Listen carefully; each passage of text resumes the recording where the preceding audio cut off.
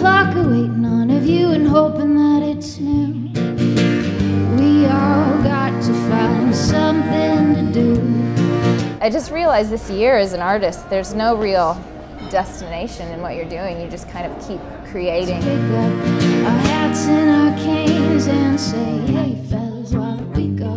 The movies are silent and life is as big as a stage. A lot of my inspiration comes just from other music that I love, going to see live music that I love. You see an artist on stage doing what they do, and they're so good at what they do, and it's inspiring. And usually those nights I don't go home and go to bed. I go home and I start working on music. I've lived a lifetime telling stories about the way we live and we die.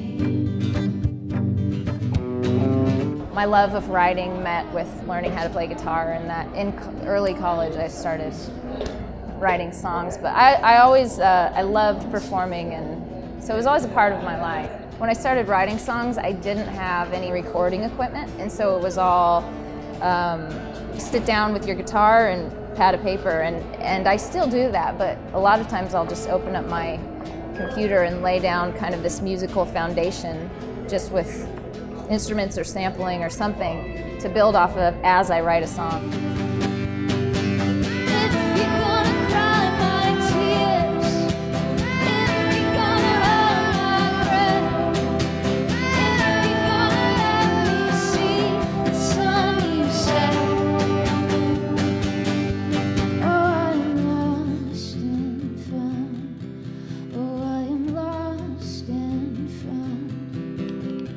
At my shows, it's not just one thing that's brought people there, like, oh, I heard this song on the radio. It's years of lots of different things going on, and a lot of different film and TV placements where people are like, oh, I'm a fan of this show, I heard your song, and I found you, and I've been, following you since, so.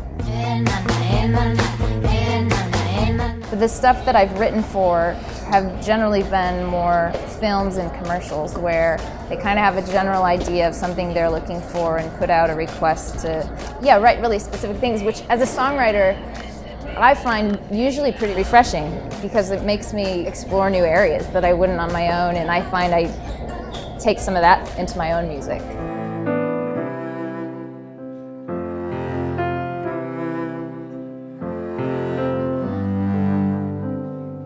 I've seen love come and go. I watched it pass with my heart held close. My live show is really, it's a lot of it isn't trying to represent what's happening on a record for me, especially my latest record. I wanted to keep the energy of that record and bring it live, which required a band.